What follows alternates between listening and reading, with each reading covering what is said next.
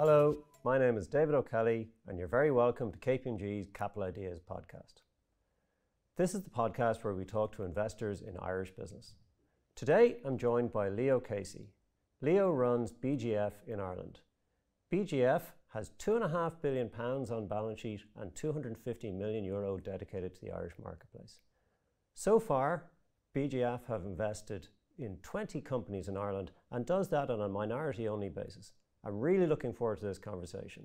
Leo, you're very welcome to the podcast. Great to be here, David. Thanks for having me. Can you tell me a bit more about BGF's approach, please? Yeah, so I might define it through how we're a little different because, as you said, it's a very crowded array of capital providers out there and lots of jargon and lots of private equity and venture capital. And so, what is BGF and what do we stand for and what's our reason to exist? So we came into being a little over 10 years ago and different by design, I suppose, and maybe three call-outs in that regard.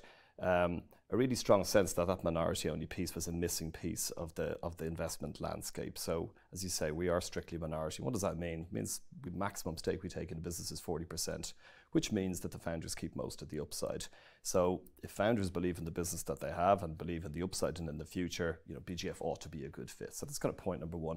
I guess twinned with that, though, is a minority in style, I would say, and that cultural piece is hugely important. And we meet so many founders that very quickly the conversation moves past the capital and the deal structure and to, I've got a good culture in my business, I've got a good thing going.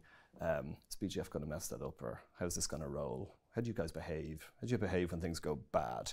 Really good questions, and we encourage founders to reference the hell out of us and anybody else they might do business with. And I think there's a really important point in that. But I guess our style, if I was to describe it, would be very commercial.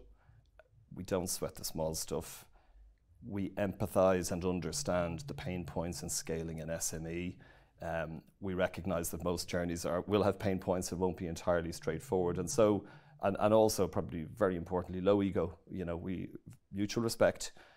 We respect the founders we back, and we respect their control of the businesses they back. And I suppose what we look for in return is people who listen to us, be open to challenge, be open to people who bring help and add value, and I'll talk about that a little bit later. So that's the minority piece. The second big call out is the balance sheet versus a fund, and what does that mean?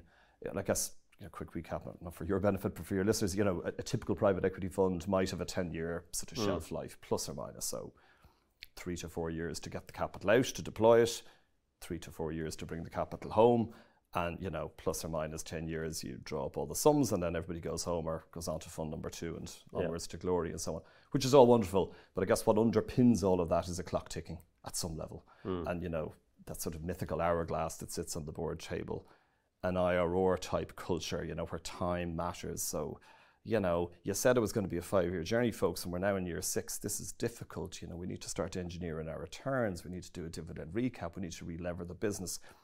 That's over here. In BGF land, it's a permanent balance sheet. So that allows us, it's all about cash and cash money multiple.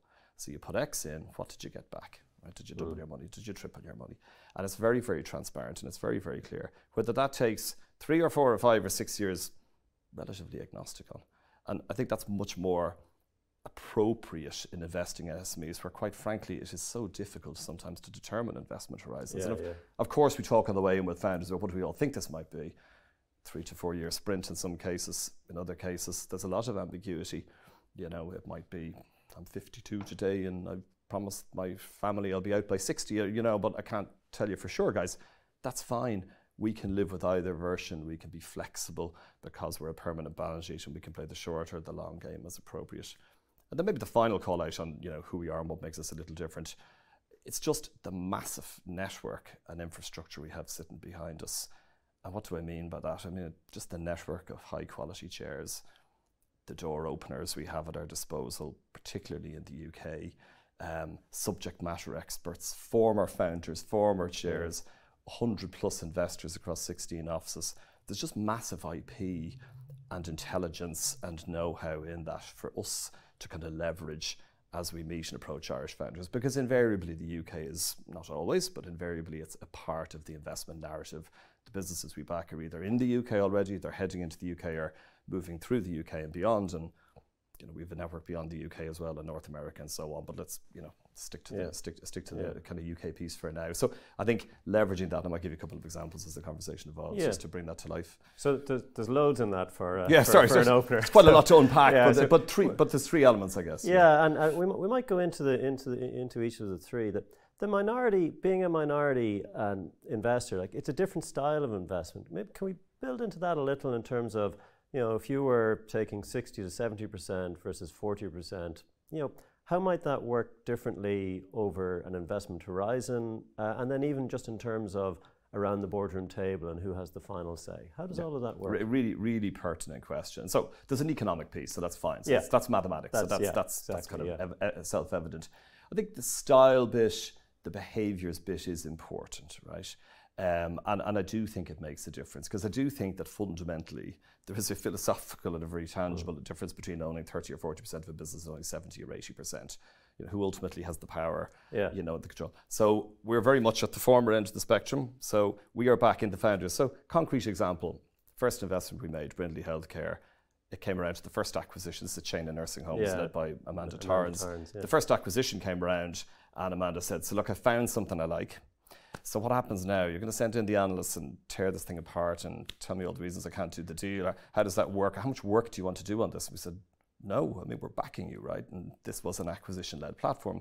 So let's absolutely sit down. If you get your CFO to work up a 2-page we can all stare at. But let's kick it around for a couple of hours together. You, me, the chairman, and your CFO. And let's figure out if this is a good idea. And the short answer was, this sounds sensible, drive on. I said, that's all. I said, absolutely. And look, we'd like to obviously have a weather eye on the structure and the legals, and we can help and maybe spot some things that can help you and your CFO. So we're here at your disposal to add value and to help, but on the call, it's your call, we're backing you, let's go do it. Let's go do the next one. Now, if 3 in a row all turn horrifyingly bad, we'll probably have to lean in and have a slightly different conversation. But the MO is, we are backing founders to kind of build a bigger business. Trust. We're trusting you with our capital. You trust us not to get in your way and to support you like we said we would. So this is collegiate validation rather than necessarily an investor business plan, and this needs to be done by month 6 or 12 or 18 or back to the hourglass on the boardroom table. And then maybe, make it a little more concrete. We don't have a drag right? So what does that mean? It's a right to force us out of the business, or at least drive that agenda. Which is quite different. Most private equity investors recognize they're different in a fund, but typically they say what we need is, being able to time the exit and being able to hire and fire. So if we're not happy with management, we're able to change things. So not having a drag is a big change. Having a drag. So equally, we don't have a drag, but you can't drag us either. Right. So it's back to partnership and trust and alignment, And that really is the essence of the whole thing, which means it's super important for us and it's super important for the founders to make sure we've discussed all of these things, that they've referenced us very heavily, that we behave appropriately in the market and, fulfill our end of the bargain. But yes, ultimately it comes down to all of those it's soft power as opposed to kind of hard power, but, and of course, respecting the founder. Because guess what? If we don't fulfill our end of the bargain, when it comes to the next round of referencing, people will call us out and we'll get found out very, very quickly. So I think following through on that promise is super important. Yeah, and does it mean, do you need to structure your deals differently? Do you have, are you more like a loan note, or do you have to have a dividend, or how do you make sure you don't get pushed around as a minority investor? So we're proper equity investors, right? So the things we do are very similar to private equity. We're playing for the upside. We all want to have a great day out on the exit and so on. Yes, we will use loan notes, but we're predominantly an equity investor. So maybe keep the conversation at a high level. You should think of us in that manner. Now, we will have consent rights, consent items. And these are kind of big ticket items that, look, you want to go make an acquisition. Yes, you do need ultimately our consent. Founder says, how do I know your consent will be forthcoming? All the way back to the earlier part of the conversation. If we messed around with our consents, we wouldn't be in business very long. But at the same time, relationships can break down, things can get difficult, and we need to protect ourselves too. And so in those circumstances, those consents are obviously highly relevant. And I would call out, for balance, we don't have a right to force a sale of the business, but if after a defined period of time, I think it's kind of after 6 years, nothing has happened, we will negotiate upfront a right to a dividend. from that point on only, you can't hold on to our capital indefinitely. We wouldn't look very smart if we found ourselves 20 years later in a family business, sitting in an equity position with no yield and so on. If especially in circumstances where somebody decided not to sell the business. So look, all of that. So it's very carefully designed. It's different. But we've been at it a long time, and we've kind of found a model that works. Look, the difference is intriguing. One of the things that comes to mind is that for a management team who maybe aren't shareholders at the point of a transaction, often one of the things with a classic private equity deal is management will have an incentive, will have a share of the business, and looking towards that exit in 4 or 5 years' time. Does that work the same for you? Or is it different? Can you maybe 100% the same. Okay. Critically important. Really good point. Because the team you're backing today may not be exactly the same team on exit. Yes, it's all about wrapping the resources and people around the founder. So therefore, equity incentive is super important. We like all of the key people to be incentivized. We'll typically use growth shares, which will be premised off the value we go in at today, which anchors the valuation, and say right from that point on, the upside gets shared by the new managers being brought in. That creates lovely alignment, and people don't have to put their hands in their pockets and remortgage their houses and so on and so forth. So it's a clever way of doing it. It tends to work really, really well. We like our chairs to have investment in the businesses we back. We like our chairs to share in that incentive upside as well. All back to the theme of alignment, that all of the right people in the right seats and everybody's rowing in the same direction and incentivized to do so. Yeah. Leo, we know each other a long time, and we're preparing for this earlier on. I promised that I wouldn't be nice. So go for it. Can you tell me, there's always situations where the chemistry doesn't work, or just through any investor's career, they're always going to hit some of that. How does that play out in a BGF type scenario? Clearly, there's lots of steps you try to get to avoid that, but in that eventuality, because what leads to those type of situations, and how do you try to manage them? That's a really good question. And look, hand up, BGF is a volume investor. We pride ourselves on the volume of investments we've made. We've made north of 500 investments over a little over 10 years. I'm not going to sit here and say they've all gone perfectly well. Of course they haven't. And this is business and life and capitalism. Common themes. That's a really good question, and one we ponder all the time. Rushing the deal, especially the relationship aspect. Did you spend enough time with the founders? Did you speak honestly about what our objectives are? Did the founders speak honestly back to you? Was there a doubt? Did you go out for dinner together? Did you did you drink wine together? Did you ask the same question on 3 different occasions? So you get the picture. I think sometimes, and look, there's a lovely culture in BGF of not, sledging people who make mistakes, and that. But there is equally a very good culture of learning from your mistakes. So I've sat in lots and lots of internal forums where people have stood up and told their war stories, and touchwood haven't been in that forum just yet, but I'm sure the day will come, and if it doesn't, we're not taking enough risk. But that is I would say the top 1, 2 and 3 point is we squinted at something, or we didn't have the difficult conversation. So honesty, direct talking, teasing through the difficult questions, like, look, what are you in this for? What does a good exit look like for you? Over what time frame? What else matters to you? What else is important? So all of that good stuff. And equally in return, what do BGF want out of this? It's a partnership. It's a key bit of high performance is that you got to be honest with each other. You got to be honest. And it's funny in life and in business, just you get, there's just speaking directly and authentically is just so important. So that's kind of point number 1. When things do break down, what do we do? It's tough. We don't have big levers and trapdoors to pull. So you're always appealing to people's better nature. The chair is very important. It's not our chair. It's not your chair, Mr. or Mrs. Founder.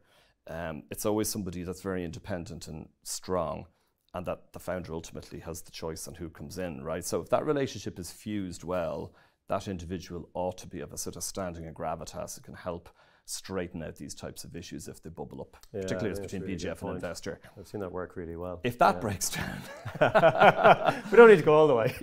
But follow it through. Look, it can end ugly. I would say where that has happened, we have sort of walked away and tried to do the right thing and maybe bitten our lip or pulled a punch. Because back to the reputational piece, just move on and let it go. But look, thankfully, it's a rare few occasions. It is very rare. Like usually, in 99 times out of 100, or even more, you know, commercially rational is what wins the day. And I do think actually the chair has a very interesting role there, and selecting the chair, and because they can't be completely your person and can't be completely the founder's person. Tell me about that process. It's a really good question, and probably so slight difference as well versus private equity, where, you know, traditional private equity would say, you know, meet your chair and hope you like him or her, because management team, because, you know, you're married now, and they carry a big stick. So in our world, it's a little different. It's we will bring ideas to the table, and the founders indeed may have ideas to put on the table. And some of our chairs have actually been founders' little black books, not always BGF. But we do like to think that we'll access and tap into a rich seam of, you know, high quality chairs. After that, though, and we have a lady who's really good at this in the UK by the name of Kate Poulsen, and she's a team around her. They've been doing this a long time, and so we lean on her and her people to sort of help with that sort of, you know, that chemistry and fit piece. We spent a lot of time on this. So it's all about shortlisting a number of candidates. We step out of the room. The founders, you know, singular, plural, or certain members of the management team spend the time with the chair. And really, it's a two-way street. These chairs, the good ones, are highly selective, and, you know, and almost in a way, that's a nice commercial due diligence for us. If a really high-quality chair comes back and says, yes, I like these people, and yes, I'd like to put my own money into this deal, and yes, I'd like to chair it for you, it's a wonderful endorsement. But putting that to one side, so that's how it rolls. If none of the names in the shortlist work, we go back to the drawing board and go again, until such time as we find somebody, because it's critically important that the founders say, I want this person. And look, in our experience in Ireland to date, it's usually, it's never gone beyond the first shortlist. Sometimes it never gets beyond the first candidate. It's just a hole in one. And you develop a nose for it, you know, and you develop, we as investors do, and I do, and I think it's something we spent a lot of time thinking about. What's the right kind of personality profile as well as skill set that'll work here. But once that fuses, it's super important. So no, you're dead right. It's not our chair. It's not your chair. It's he or she standing on their own 2 feet, and, you know, and almost from time to time leaning in on BGF and saying, you guys need to slow down here. And other times leaning in on the founder and saying, you know, you got to listen to these guys. You're not being reasonable. And back to that honesty and authentic bit, you know. Yeah. And being a committed balance sheet, not a fund, so there's no expiry and so on, means you can have quite a long hold period. How do you manage that over, you know, over a 5, 10, maybe even longer period? And you know, companies change over that period, founders change over that period. So managing succession, and that can, you know, succession can happen during our hold periods. Absolutely. Yeah. Look, I think, having said all of that, and I wouldn't overplay the patient piece, because in the end of the day, if people bring an institutional investor in, you know, it's axiomatic that something is likely to happen, and something usually does happen. And guess what? It usually happens, you know, well within a 10-year period. I suppose it's the point being that the pressure isn't there if things take longer, and that's the key point. So, you know, we all thought we were going to exit in March 2020. COVID came along. Okay, that's torn up that plan for maybe 12, or maybe not. 2020 was a great year. Maybe a bad example, but, you know, for 3 months everything stopped and then it went crazy. I know, the busiest M&A period in a generation. Bad example. War in Ukraine, pick an example. You know, something that came along, you know, a black swan event that sort of just meant for that particular business, you know, it would not be appropriate to. So we're just going to have to dust ourselves down, and a year later come back to the market in our own good time. No problem. That's just good business, and there's no pressure from BGF, and there's nobody kind of shifting around in their boardroom seat saying, well, that's, you know, really unhelpful, and what are we going to do to protect our IRR? You know, there's none of that carry on, and I do think that's significant. Yeah, and you've some, in terms of your existing portfolio companies, and lots of really interesting companies in it, but quite a diverse portfolio, from, you know, food companies through to medical device and so on. Are there common investment themes that you seek out, just, you know, beyond sector? Yeah, good question. And yes, the fundamental theme is, not surprisingly, profitable, growing, with really good founders, you know, who are open to influence and open to becoming better, you know, recognizing that the things that got them to here may not get them to that version of themselves that will be 2 or 3 times bigger, and that they haven't been on that journey before and need help to sort of move on that journey. It was Dahi O'Connor put it really well once on the Revive Active investment we made, when he said, you know, you guys have got some of the keys to unlock some of the doors I need internationally. to drive my business into other geographic markets. That was a nice way of putting it. I think, Dahi drives the business, but we help. So yes, we are generous. We invest right across the economy. And so, but I guess what people don't necessarily see that sits behind that is that 500 plus investment portfolio with 180 exits sort of sitting behind it. So pick a sector in Ireland: IT services, healthcare, food, software, tech-enabled businesses, engineering. There's a silo of investments we've made across the water, particularly, that we can kind of draw upon, where we have former founders, where we have former chairs, or current chairs, where we have subject matter experts, where we may have operation partners within BGF. And so therefore, yes, the front end of BGF, we're quite nimble, and we'll fly across the surface and drop into different verticals. But I guess that piece that's underpins all of that is that sort of DNA. Is this a BGF deal? Does this founder want to keep most of the upside? Are we aligned? Are they the kind of people that, we want to work with? If the answers to those things are yes, then it transcends the vertical.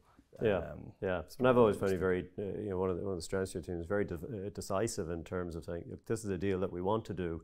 And there are plenty of other great deals, but they may just not be for you guys. So I think that's actually a really important point, because don't get me wrong, those comments make private equity are only to kind of just to show the differences with our model.